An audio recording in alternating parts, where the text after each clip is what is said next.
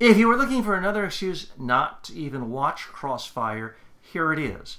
Last night, the executive director of the Gun Owners of America said he would strongly encourage guns in kindergartens.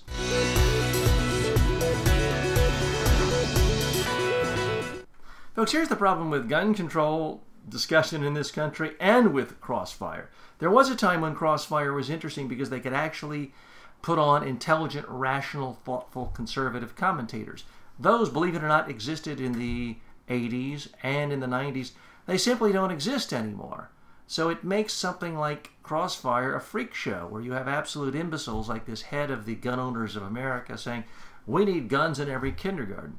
Now, I used to, just as a joke, just as a satire, as a caricature, said that the NRA and those of that ilk wouldn't be happy until there are miniature guns in every little crib in every hospital in America with babies.